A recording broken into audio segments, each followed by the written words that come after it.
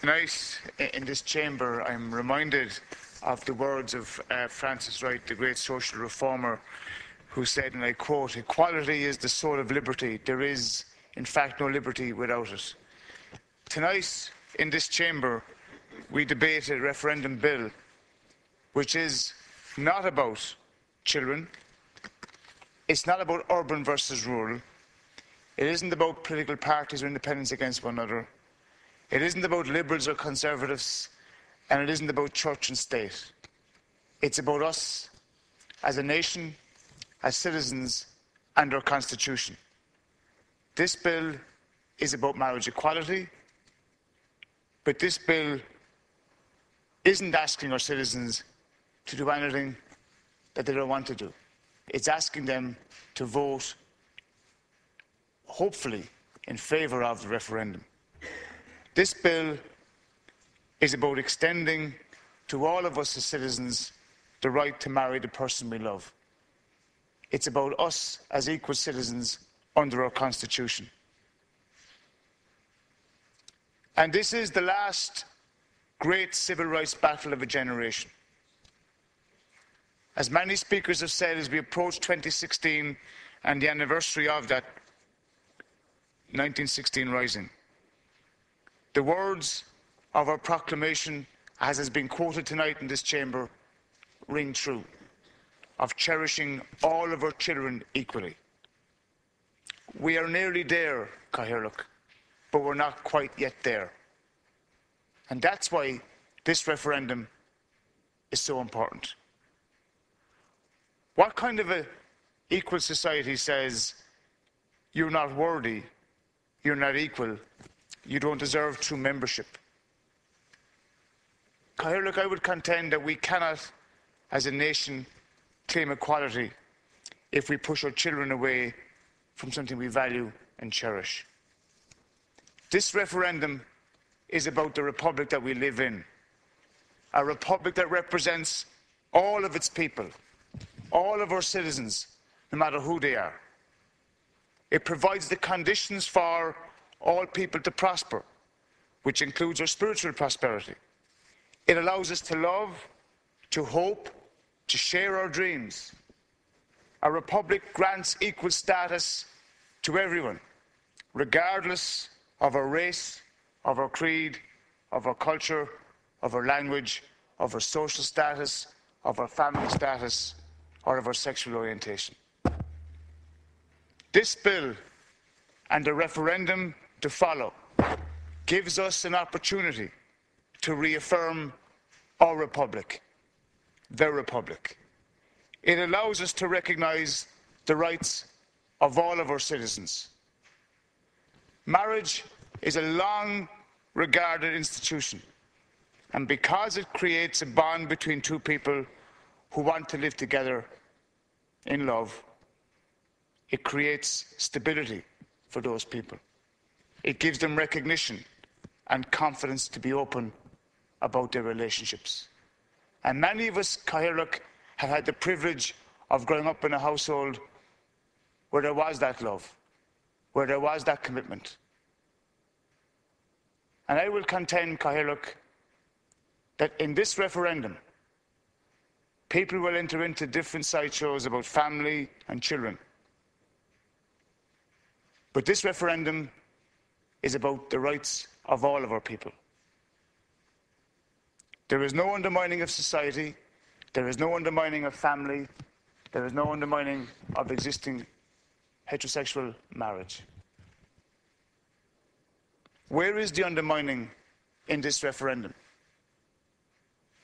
There is none, because the marriage that my sister and my brother has will not be undermined, nor will the marriage of my friends or my parents or other parents that I know.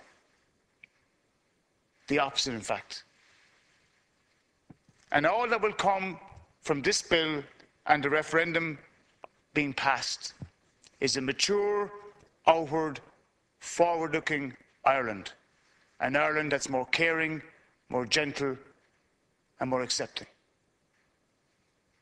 And that's why tonight we are taking another small step on the road to full equality for all of our people. It may not seem much to some, but for many of us and our friends, it means an awful lot.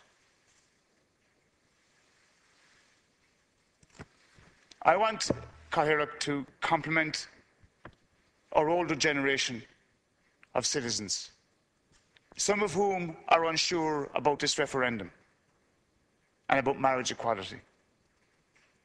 They are people across our country over a certain age who have gone through more changes than any previous generation, including in families in every county, every townland, every rural area, who've lived with their sons and daughters coming out, and in some cases entering into civil partnerships.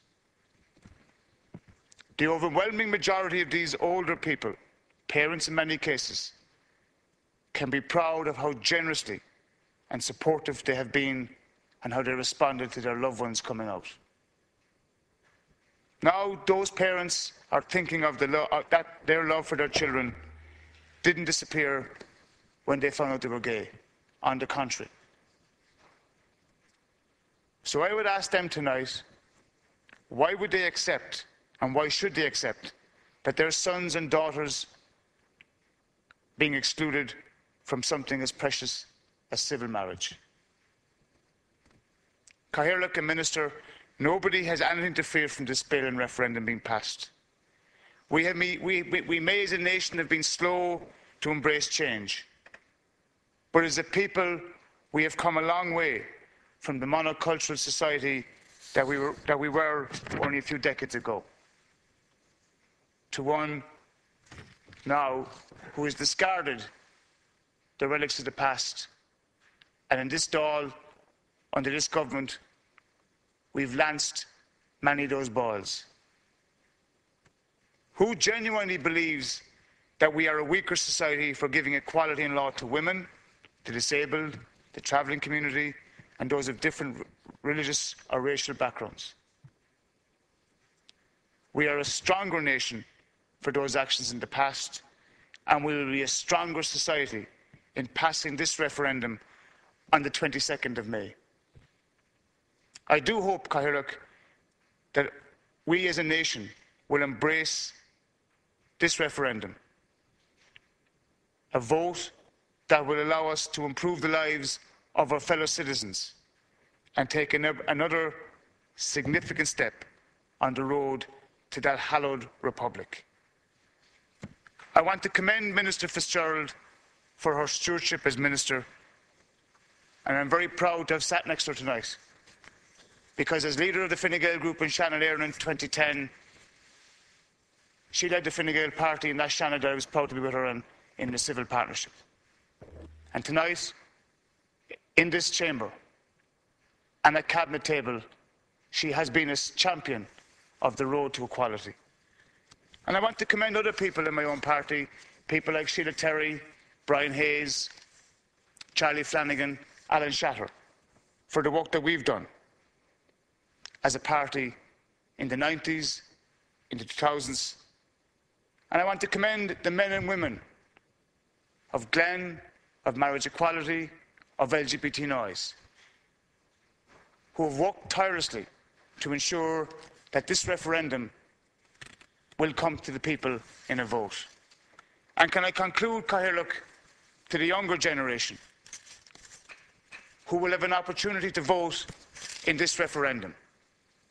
It is a once-in-a-lifetime opportunity for them to have their vote heard and to make real change. They are, and they can be, the custodians of a new legacy, a legacy of an Ireland that is inclusive, welcoming, and that sends a signal to the rest of the world that we can be the first democratic nation to vote yes in favour of marriage equality. I'm very proud to be a member of this government and of this parliament, of this House of Oireachtas. I hope the Irish people will, in their hundreds of thousands, vote in a plurality in this referendum. This is about the lives of all of us as citizens. It is about the future. It is about a new republic, where we are all equal, cherished under our Constitution as equal citizens. I commend the bill and I hope the people will vote yes. Gur Margaret.